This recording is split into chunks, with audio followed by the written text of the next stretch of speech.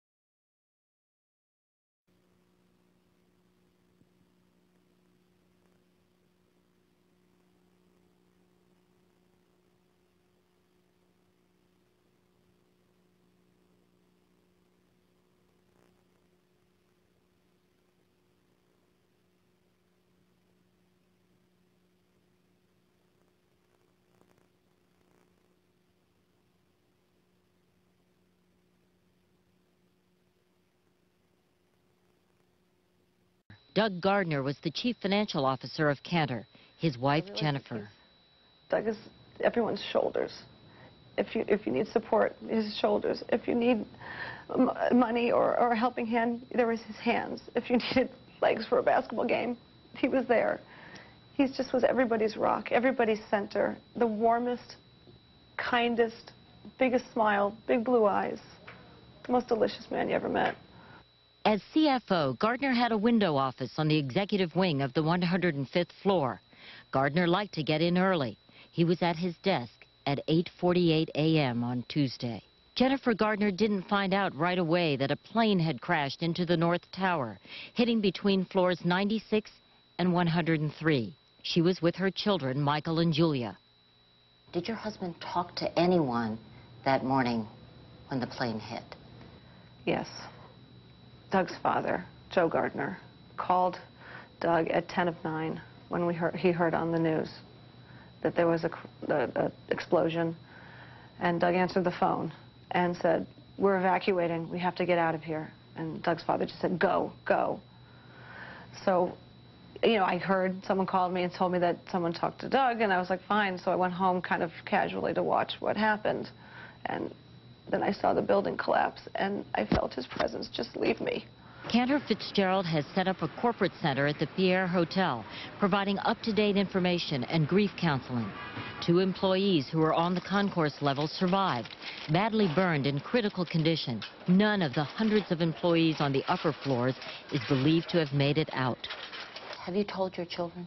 Julia doesn't really understand anything. She feels the intense emotion around her, but she's still too much of a baby. Michael is 5. He knows.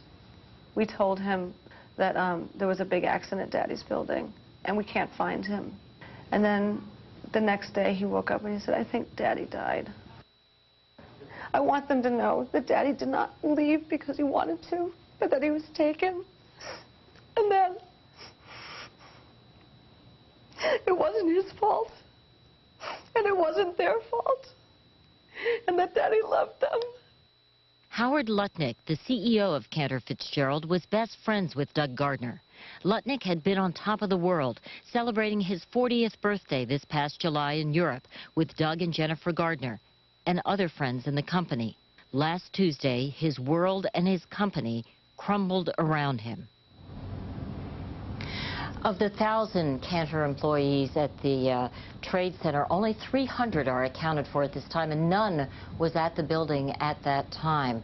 This immense human loss has truly devastated the chairman and CEO, Howard Lutnick, whose own brother is missing and presumed dead.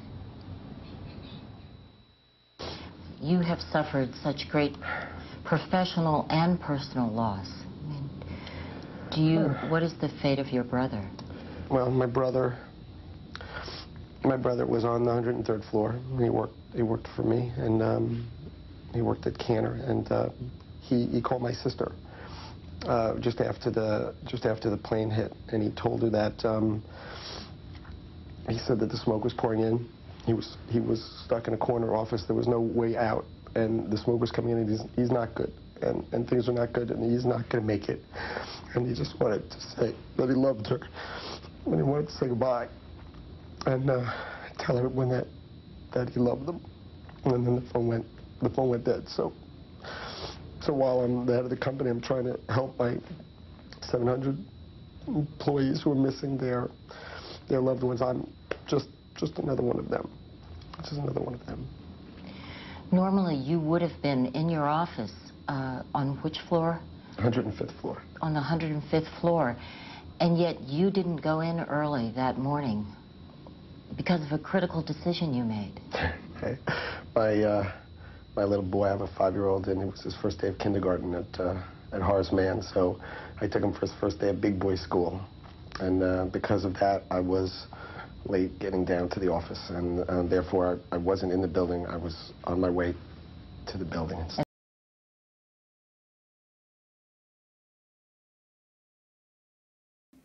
Good morning, Lorie. Good morning. My name is Lorie Van Auken. I am speaking today on behalf of 9/11 widows Monica Gabriel and Mindy Kleinberg, who are here with me today. On the morning of September 11th, my husband Kenneth was killed while at his office on the 105th floor of the North Tower at the World Trade Center. We extend our sincere thanks to you, Representative McKinney, as well as to all of those who are responsible for setting up this hearing and giving us this opportunity today. On the morning of September 11th, I received the following message from my husband, Kenneth. Old messages. I love you. I'm I'm in the World Trade Center. The building was hit by something. I don't know if I'm going to get out, but I love you very much. I hope I'll see you later. Bye. End of messages. From his words, I knew that Ken survived the impact of the plane. So I tried to call him back, but there was no answer. I fell to my knees in a panic, still clutching the telephone. A moment later, when the phone rang, it startled me completely. I prayed that it was Ken. But it was my mother. She told me to turn the television on. I told her about Ken's message. I told her that I couldn't reach him. I told her that I was very scared. I watched the TV in utter horror as black smoke billowed out from the building through a gaping hole the size of an airplane. I knew that Kenny was in that building. I watched as the people ran from the World Trade Center, hoping for a glimpse of my husband. Then the second tower was hit. As I continued to watch the breaking news, they showed the president sitting in an elementary school classroom, juxtaposed with the footage of the black smoke coming from the World Trade Center, along with people jumping to their deaths from the burning buildings. I screamed at the television, "Get up, President Bush, get up and do something." But he remained seated in a classroom of small children. I watched as Andrew Card whispered something to the president, and yet, still my president remained seated in a classroom of small children when our country was so obviously under a terrorist attack. In between panic and hysteria, in between hoping that my husband would get out of the World Trade Center alive, and wondering how I would ever break this news to my children, I also wondered why the Secret Service was letting the president stay in the classroom full of children. Why didn't they whisk him away? It seemed as if every target in America was being attacked. So wasn't the president, the leader of the free world, in danger of being fatally attacked as well? Weren't the children who were in the classroom with the president in danger too? After 2 days and hundreds of phone calls to New York City hospitals and to the Red Cross, receiving no guidance and absolutely no answers, my husband's employer, Howard Lutnick, the CEO of Cantor Fitzgerald, recounted on a news program that no one who was in the offices of Cantor Fitzgerald at the time of the attacks had survived. That meant that Ken was gone. My looming and painful question as to whether or not my husband had survived was now answered. We now knew that the time for hoping was over. Our lives were forever changed. My children would never again see their father, and I was now a widow. The grieving was just beginning. With what felt like a gaping hole in my heart, with 2 traumatized teens to now raise alone, I wondered if I would ever feel like eating or breathing again. For me, one horribly sad question had been answered, but many more questions would soon follow. The questions began to gnaw at me slowly at first. I wondered how on earth almost 2 hours could have passed with 4 domestic commercial airplanes flying around the skies of America without a response from our military. I began to Google search and read whatever articles and timelines I could get my hands on. Once I began my research into 9/11, I found it hard to leave the computer. Because I was unable to sleep and because I needed desperately to reconstruct and understand the events of 9/11, it began to appear to those close to me that I was shackled to the computer, and I have to admit, in a manner of speaking, I was. Having connected with a few other widows, it was not long before we were all researching the events, while we waited for an official inquiry into the attacks to be initiated. Then the news came. Only intelligence agency failures would be examined. How could that be? Our husbands were killed at their desks when commercial airplanes flew into their office buildings. They had no means of escaping and had practically no chance of evacuating on 9/11. The buildings that were supposedly so magnificently designed had collapsed in minutes. Why would the investigation of our loved ones' murders be limited to only intelligence agencies? What about airline security, high-rise building security, and border security? What about the FAA, the Port Authority, the Secret Service, and NORAD, all of whom were partly to blame for the failures that allowed the 9/11 attacks to occur? Didn't those areas and entities need to be investigated too? Incredulous but undeterred, we realized that it was necessary to take a thorough and independent look at what had gone wrong on 9/11. Our children were going to have to grow up in this changed world, and we needed to make sure that this could never happen again. We knew that with the 3,000 deaths on 9/11, there remained thousands of questions that needed to be answered. So we fought for the creation of the 9/11 Commission, and with all of America by our side, we finally won that battle. The Commission was passed into law in the autumn of 2002, and by January 2003, the Commission finally sat down to commence its very important work. The 9/11 Commission's report is 1 year old today. This report was supposed to provide the definitive account of what had transpired on September 11, 2001. We hoped that our thousands of unanswered questions would be addressed and answered. Yet, incredibly, we have found that the Commission's definitive final report has actually yielded more questions than answers. Moreover, there are still so many areas that remain unexplained or only vaguely touched upon by the 9/11 Commission, so much so that it was quite difficult for me to decide where I should start my testimony to you today. 1. The timeline of 9/11, the story of seismic information. I will begin with what I had first hoped for from the Commission. I believed that we needed the official timeline, the official and definitive timeline for 9/11. One of my questions had to do with the time that Flight 93 officially crashed. The Commission report says United 93 crashed in Pennsylvania at 10:03:11 a.m. and adds that the precise crash time has been the subject of dispute. In footnote 168 of Chapter 1, it says, quote, "We also reviewed a report regarding seismic observations on September 11, 2001, whose authors concluded that the impact time of United 93 was 10:06:05. Seismic data reflects the time that the Earth shook in response to the crash. Atomic clocks are used to record this data. I personally spoke with the men whose names appear on the seismic data report from 9/11. They received calls from the 9/11 Commission, too. I asked the seismologists, unless data existed that showed that the Earth also shook at 10:03 a.m., how could the Commission affix the time of Flight 93's crash to 10:03? They couldn't give me an answer, nor apparently could the Commissioners in their final report. The crash of Flight 93 is one of the major events of 9/11. If we couldn't figure out what time that crash occurred, how could we ever understand the real complexities of the day? Perhaps most alarmingly, what does this say about the quality of the rest of the work product in the final report if the Commission could not accurately isolate this easily defined piece of information? 2. Warnings, the story of ignored warnings by individuals. At 1:47 p.m. on September 11, 2001, while aboard Air Force One, Ari Fleischer was asked the following question by Press Briefing Pool. Quote, "Had there been any warnings that the President knew of?" Close quote. Mr. Fleischer answered simply, quote, "No warnings." No warnings. From my simple research using Google on my home computer, I learned that there were plenty of warnings. For example, newspapers in England, France, Germany, and Russia reported that there were indeed many warnings delivered to the Bush administration throughout the spring and summer of 2001. German intelligence warned both American and Israeli agencies that terrorists might be planning to hijack commercial aircraft to use them as weapons and to attack important American targets.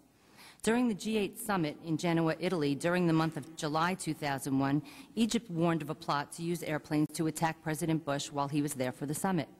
As an aside, this warning was taken so seriously that anti-aircraft missiles were deployed near the Columbus airport in Italy.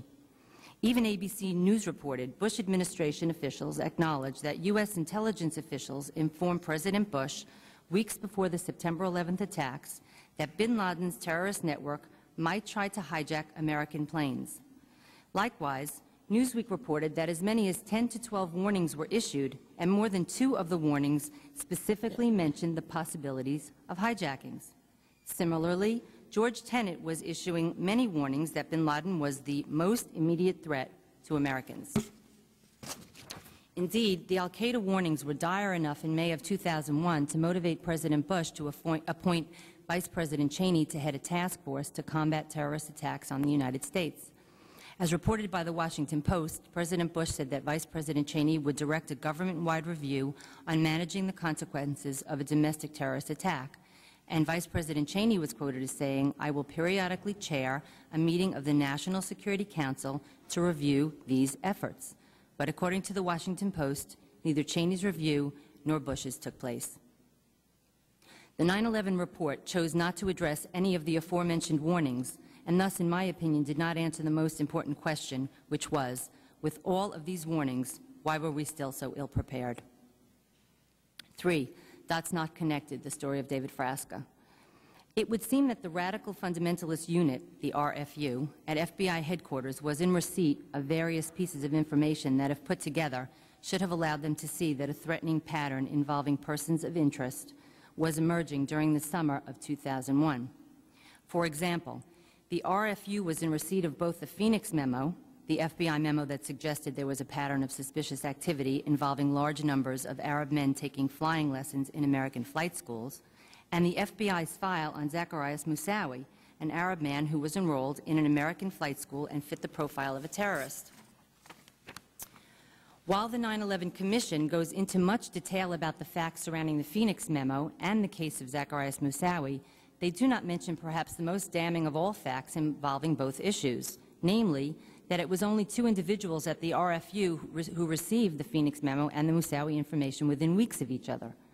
They subsequently and detrimentally blocked not only the dissemination of this information within the community, but also stymied further requested avenues of investigation within the community of such pieces of vital information. The 9/11 Commission summarily blames the failure to connect the 2 dots of the Phoenix memo and Zacharias Moussaoui's file on the FBI's institutional misunderstanding of the Reno Wall and the agency's inherent inability to share information across and throughout its ranks.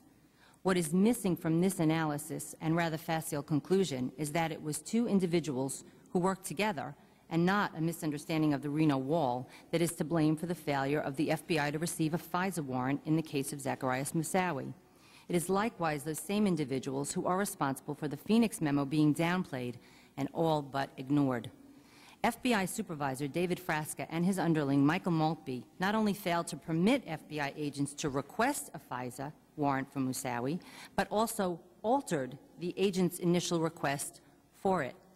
Specifically, on August 28, 2001, Maltby edited the Minnesota FBI's request for a FISA warrant to search Zacharias Moussaoui's possessions. The Minnesota FBI field office wanted to prove that Moussaoui was connected to al-Qaeda through a rebel group in Chechnya, but the RFU agent Maltby removed the information connecting the Chechen rebels to al-Qaeda. Subsequently, the FBI Deputy General Counsel who received the edited request, scrubbed clean of any international terrorist ties, decided that there wasn't enough of a connection between Moussaoui and al-Qaeda to allow an application for a search warrant through FISA. Thus, a FISA warrant was never even applied for. Later, in a report released on June 9, 2005, the FBI's Inspector General's office, far from downplaying this exchange, cited a top FBI lawyer's statement that, quote, he had never seen a supervisory special agent in headquarters so adamant that a FISA warrant could not be obtained, and at the same time, a field office so adamant that it could, close quote. The report also noted that the Minneapolis field office sought an expedited FISA, which it explained normally involved reports of suspected imminent attack or other imminent danger. To reiterate, the first memo the supervisor of the Radical Fundamentalist Unit, David Frasca, received warned that Osama bin Laden was probably coordinating efforts to send men for flight training, the Phoenix memo, and only a few weeks later, Frasca received a file on a suspicious individual, Moussaoui, actually training at a flight school. In essence, the Moussaoui case was actual confirmation of the Phoenix memo's prediction. And it was these same men, Frasca and Maltby, who not only thwarted the efforts of FBI agents to get a FISA warrant to search Moussaoui's belongings, including his laptop that had information leading to other 9/11 hijackers, but it was also Frasca and Maltby who tampered with the papers requesting a FISA warrant. Moussaoui's laptop was finally searched after the 9/11 attacks. German telephone numbers were found, as was the name Ahad Sabet. The numbers led the FBI to determine that the name Ahad Sabet was an alias for Ramzi bin al-Shibh, former roommate of Mohammed Atta, the pilot of American Airlines Flight 11, which crashed into Tower 1, my husband's building, on 9/11. Agents also discovered that Ramzi bin al-Shibh had wired money to Moussaoui in the summer of 2001. In addition, they found a document connecting Moussaoui with the Malaysian Yazid Sufat, a connection that could have led them to 9/11 hijackers Khalid al-Madar and Nawaf al-Hazmi. Those were two of the hijackers said to have crashed Flight 77 into the Pentagon. Both al-Madar and al-Hazmi lived in San Diego, California, had their names blatantly published in the San Diego phone book, and had contacts with individuals under FBI investigation. At the time of Moussaoui's arrest, one FBI agent commented in his case notes quite prophetically that Moussaoui seemed like a man who was capable of flying airplanes into the World Trade Center. Sadly, the FBI agents were trying their best to follow these leads, but for some unknown reason, FBI headquarters thwarted their own agents instead of thwarting the terrorists. While several entries refer to Moussaoui in the Commission's final report, the Commission fails to discuss the Moussaoui case in a comprehensive manner. For example, how could the Commission fail to mention that it was these two men, David Frasca and Michael Maltby at the FBI's Radical Fundamentalist Unit, who received the Phoenix memo and then thwarted attempts to acquire a FISA warrant for Moussaoui's computer? How could the Commission remain silent on this matter when these men, Frasca and Maltby, have since been promoted within the FBI? Why didn't the Commission apply the axiom that an agency is only as good as the people who work for it? To quote Senator Shelby, they continue to reward bad behavior, and the results speak for themselves. By leaving this highly relevant fact unaddressed, the Commission lays bare that its conclusion about the need for intelligence community reforms is half-baked at best and hollow at worst. 4. The Hamburg cell, the story of Marwin and a phone number. Had David Frasca and Michael Maltby not altered the FISA application, it is likely that the FBI would have discovered that the members of the notorious Hamburg cell.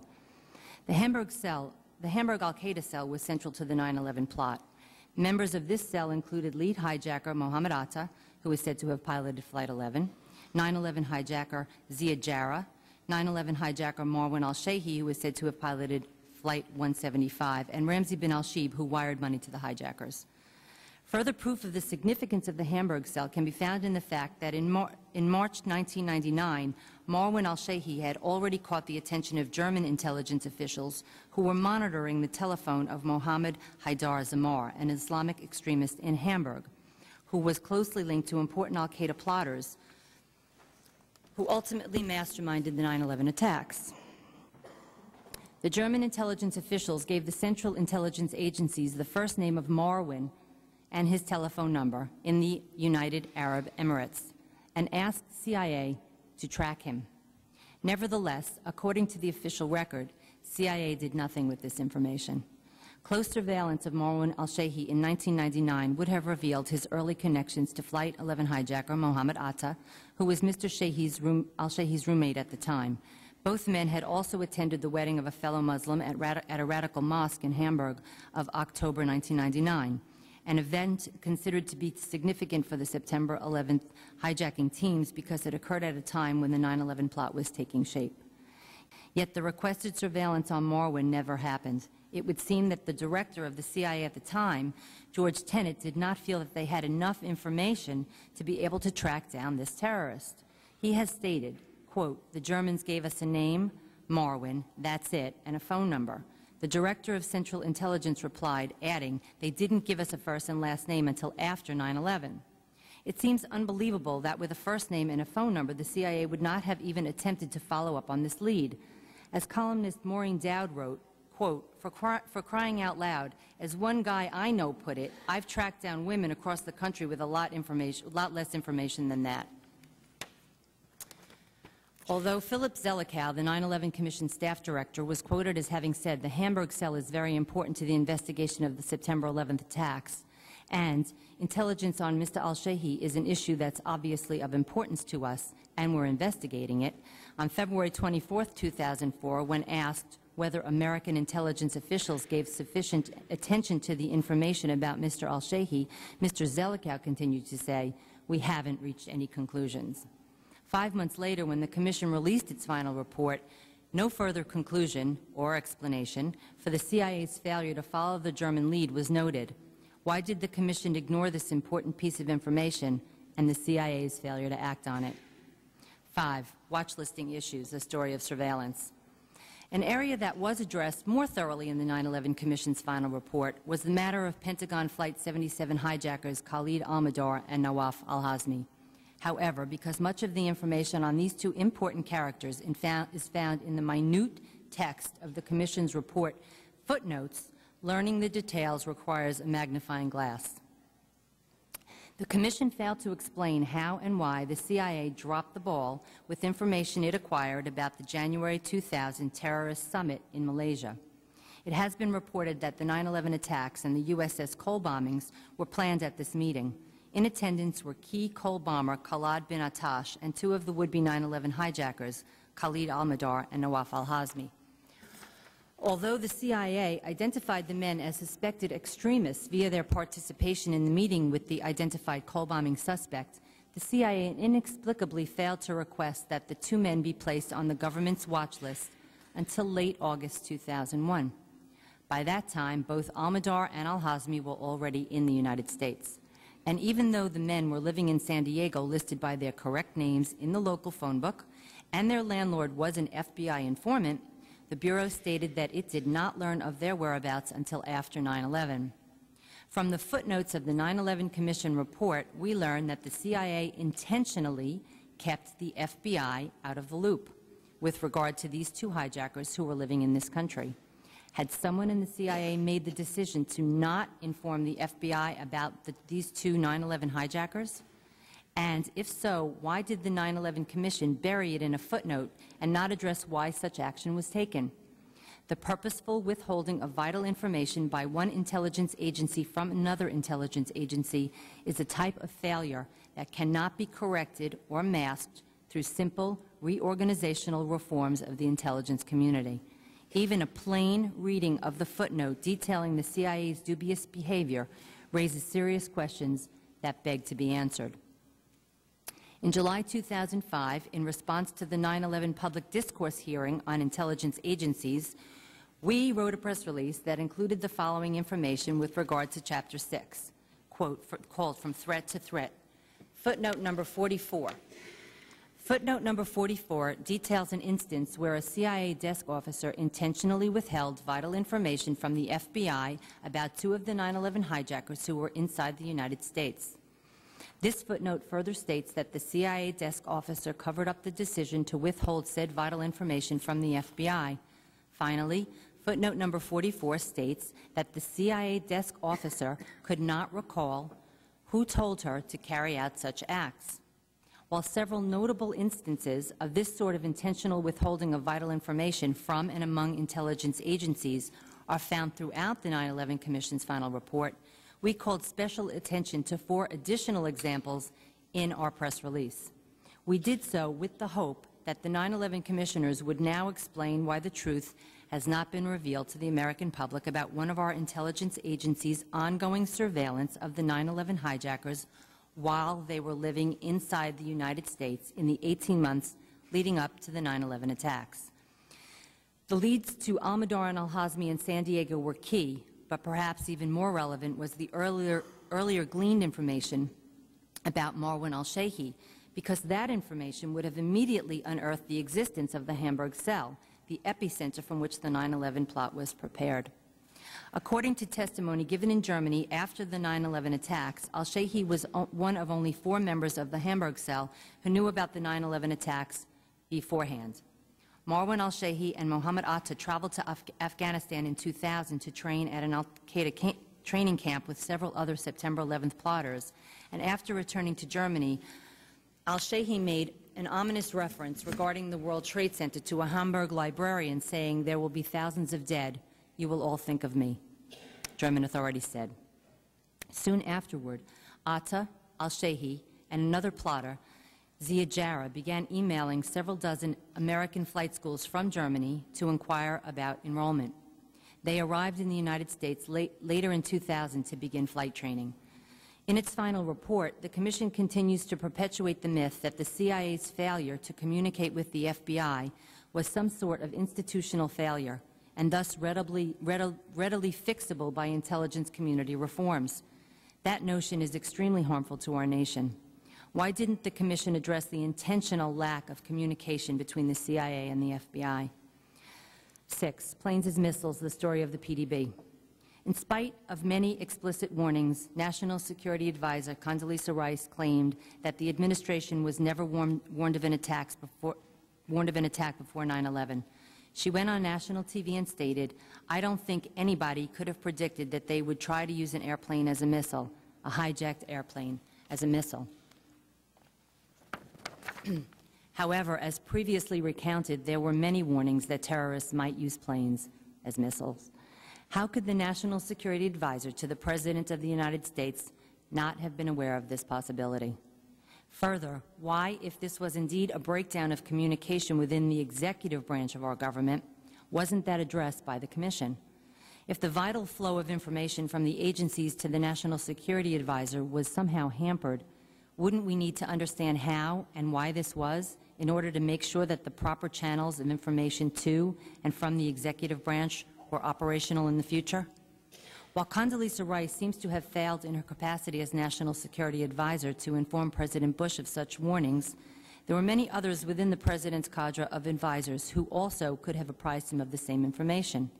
Yet, on 5/17/02, President Bush also seemed to have no idea about the threat, saying, "Had I known that the enemy was going to use airplanes to kill on that fateful morning, I would have done everything in my power to protect the American people."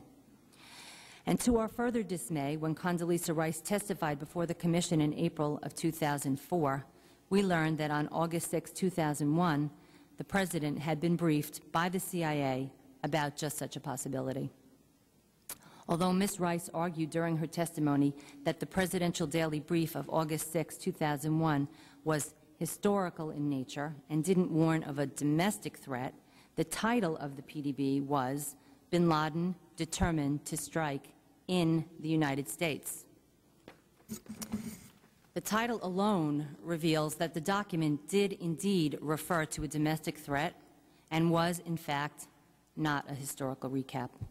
At one point, to clarify and dispel the purely historical argument, I color-coded the PDB so that everyone could see exactly what parts of the PDB said that the threat was both domestic and current. I have done the same for this hearing. The orange is the domestic threat, and where it's yellow, highlighted in yellow, it's in the present tense. It's current on both pages. An example of the current and domestic threat in the text of the August 6, 2001 PDB was the statement, "Nevertheless, FBI information since that time indicates patterns of suspicious activity in this country consistent with preparation for hijackings or other types of attacks, including recent surveillance of federal buildings in New York." Why did the 9/11 Commission fail to call Ms. Rice to account for her deliberately misleading public statements?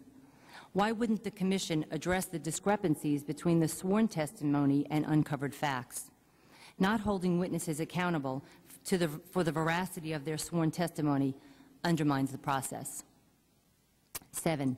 Patterns of hijacking, the story of 52 warnings. We also hope that the 9/11 Commission would explain the patterns of hijacking language found in the PDB. Where did this information come from? Perhaps it originated with the FAA. The explanation was not found in the final report released on July 22, 2004. But months later, when the second monograph was finally made public that the Commission had produced, we learned that there had been actually 52 warnings issued by the FAA during the 6 months preceding 9/11. So when on September 11, 2001, Ari Fleischer, the White House press secretary, said there were no warnings, what could he have possibly meant? And what exactly did our government do with the 52 warnings it received during the summer of 2001? If nothing was done with regard to said warnings, why was that? And whose job was it to make sure that appropriate defensive action was taken? At the very least, directives could have been issued to airport screeners to be on the lookout for certain types of suspicious behaviors.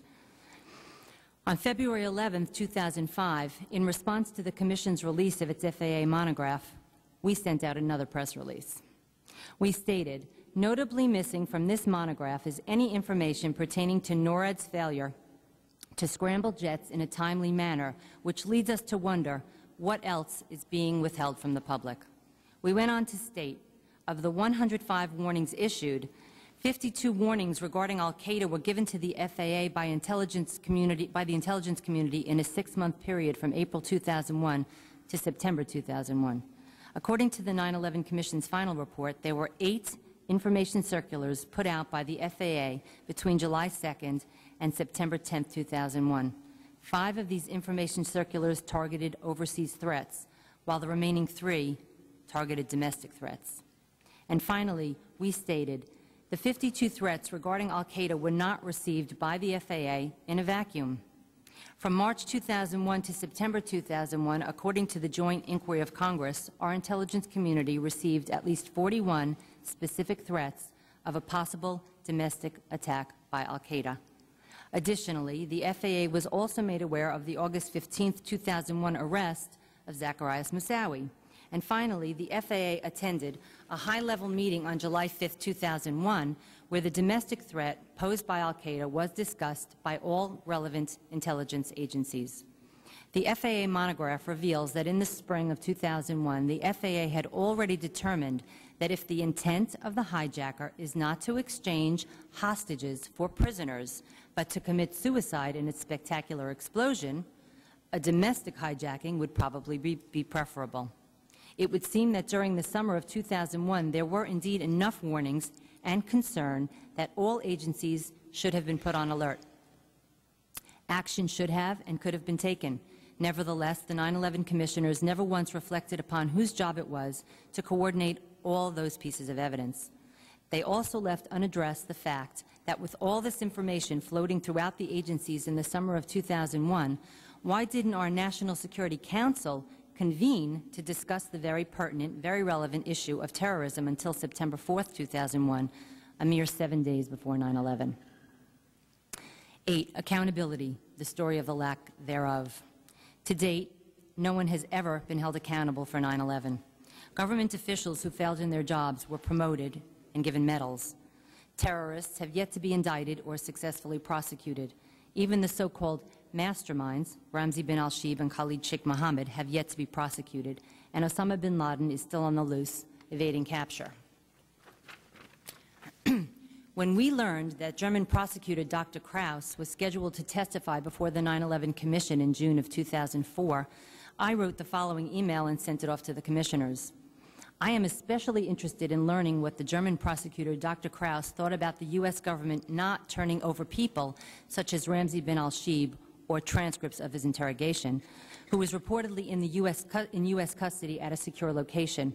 This lack of cooperation by the U.S. government made it impossible for the German courts to successfully prosecute Mr. Moussaoui, who was put on trial in Germany for crimes related to 9/11.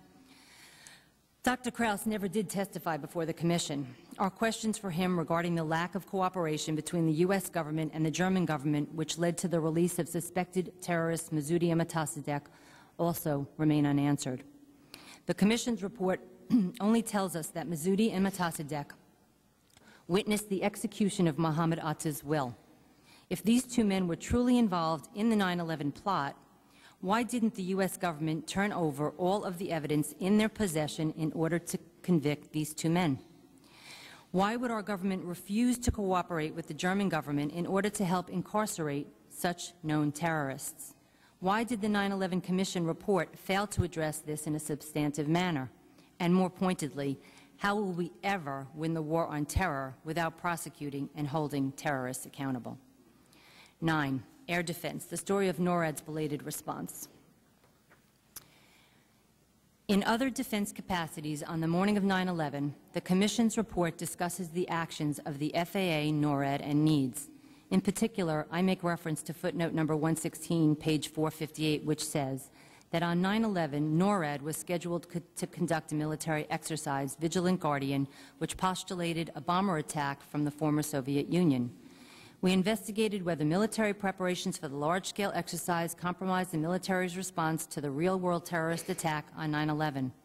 Accordingly, the newly sworn-in Joint Chiefs of Staff, General Eberhart, said that it took the military about 30 seconds to make the adjustment to the real-world situation. But the following words, which show there was confusion, have troubled me since my research began. Needs. This comes from the Commission report and from the day of 9/11 transcripts. Needs. Is this real world or exercise? FAA. No, this is not an exercise, not a test. On page 20, we note more confusion. Needs did not know where to send the alert fighter aircraft, and the officer directing the fighters pressed for more information.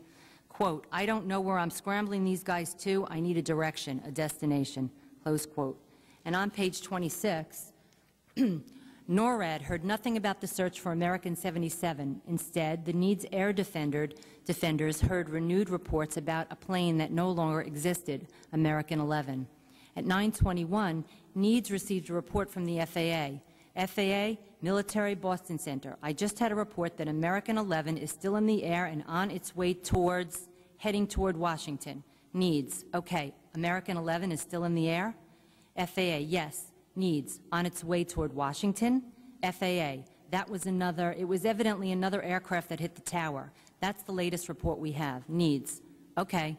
FAA, I'm going to try to confirm an ID for you, but I would assume he's somewhere over New Jersey or somewhere further south. Needs. Okay, so American 11 isn't the hijack at all then? FAA, no, he's a hijack. Needs. American 11 is a hijack? FAA, yes. Needs. And he's heading into Washington? FAA, yes. This could be a third aircraft. The mention of a third aircraft was not a reference to American 77. As the Commission report says, there was confusion at that moment in the FAA. And General Eberhardt's claim that the military exercises somehow made the military better prepared on 9/11 does not ring true. Instead, it appears that the concurrent military exercises completely confused everyone. Flight 11 was the flight that hit the first building at the World Trade Center in New York City. Thus far, we are still waiting for the monograph on the failures of NORAD that the Commission said it would produce. 10. Toothless investigation, the story of subpoena power not used. While the Department of Defense and others were threatened with subpoenas for not being forthcoming with information requested, we were of the mindset that all known evidence pertaining to September 11th should have been subpoenaed by the Commission from the outset with no exceptions. No stone, which, by the way, was also the mandate of the 9/11 Commission. No stone should have remained unturned, and yet this was not the case. For example, with regard to videos that recorded the Pentagon crash, we knew of at least 3 versions of videos that showed the crash of Flight 77, yet only one version ever made its way into the public domain. That version had the date stamp of 9/12 instead of 9/11/01. The timestamps repeated on 2 of the 5 frames, while the other times on the frames were missing. We had read in National Geographic about the second video that was recorded by cameras located at the Sheraton Hotel overlooking the Pentagon. We also read about the third video recording that showed the crash from the nearby Nexcom gas station's security camera.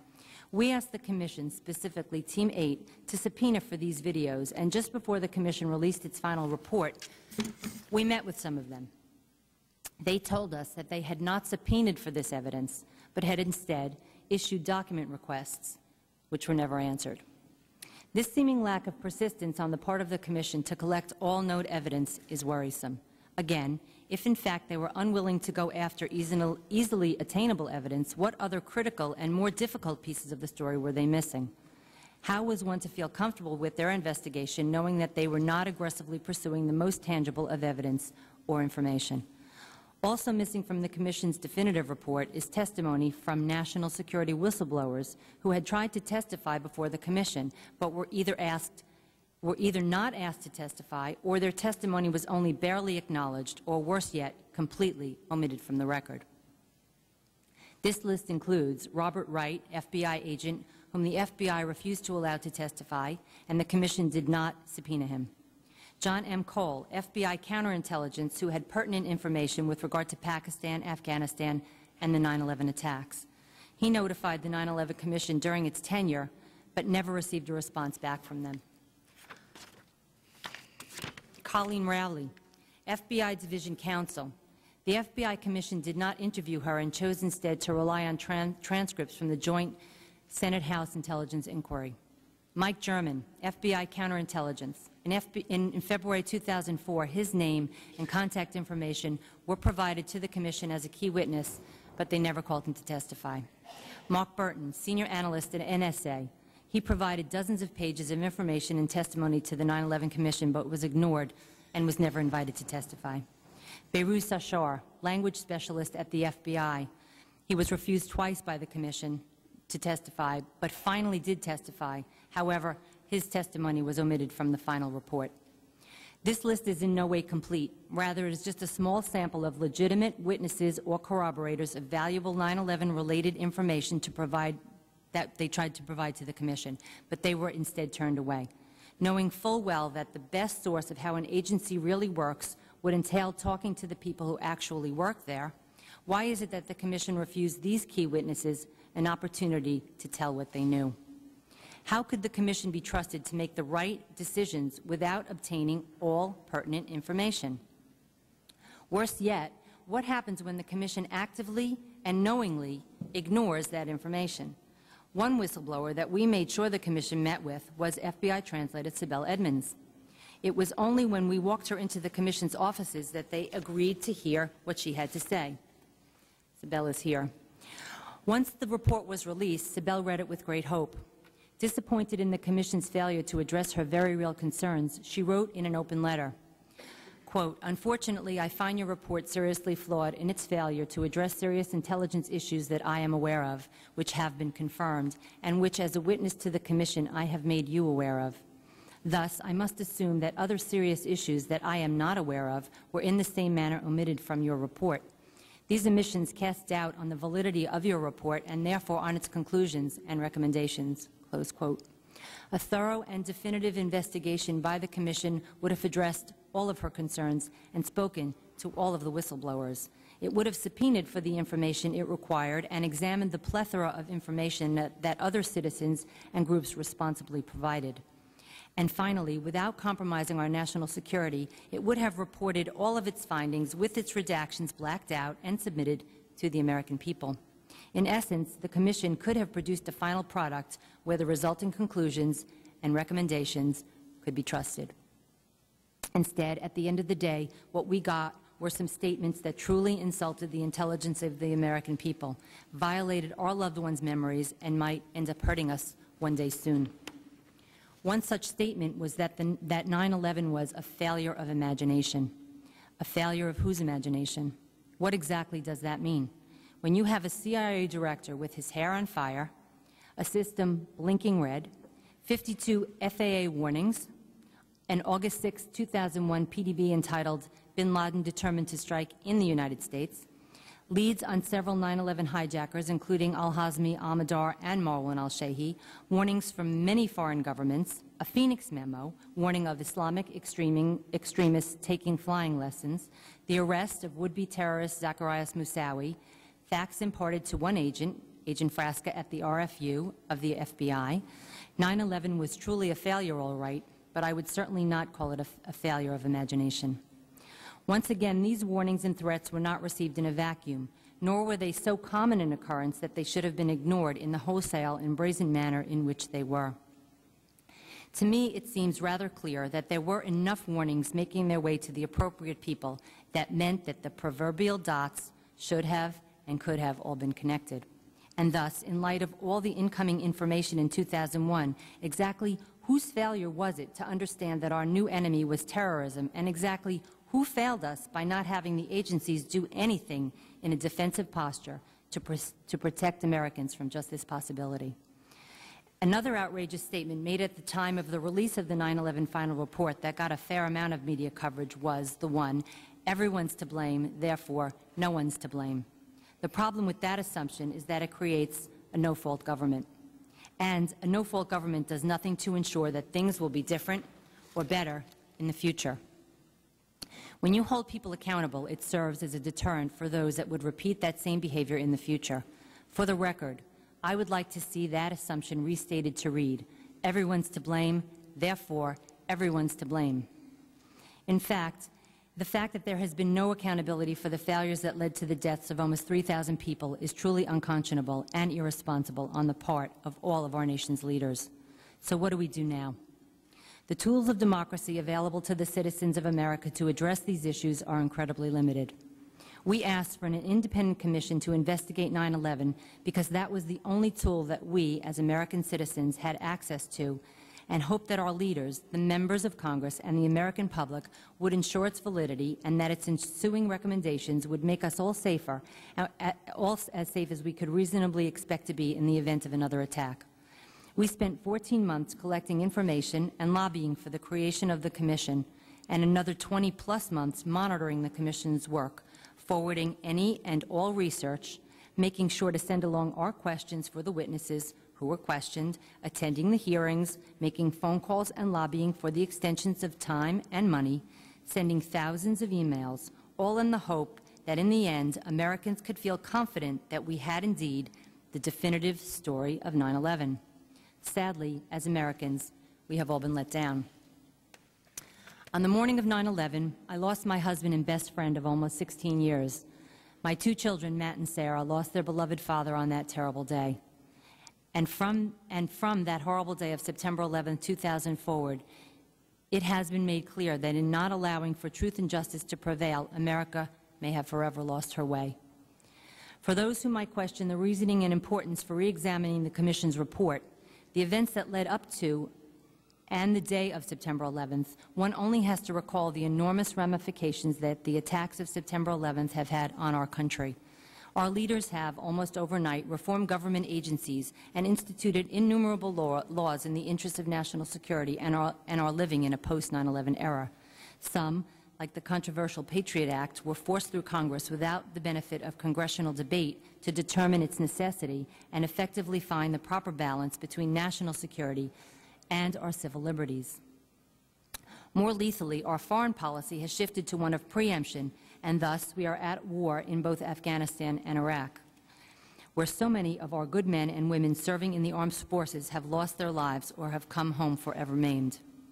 It is important to look back because in order for our leaders to make wise decisions about the changes we are instituting, we must understand what it was exactly that went wrong, that allowed our nation to become so vulnerable to terrorism, and we should not feel it improper to re-examine the investigations and decisions already made, especially in light of the fact that right after the 9/11 attacks, our leaders went full speed ahead with so many changes, most without the benefit of much of the information that has only recently been made available.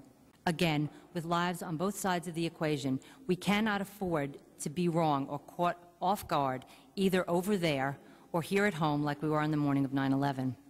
Thus, only an honest reevaluation of how the 9/11 attacks could have happened will allow us to reverse the adverse consequences of overreaching laws and the existing loopholes in our security systems in order to allow us to be safer in the future. Thank you. Thank you, Lorie, for that very compelling and well-researched testimony and for reminding us of why we are all here, outlining those very important yet unanswered questions. Lorie, do you have a copy of your document, your well-researched document for Congresswoman McKinney's staff? Okay, we'd like to have that.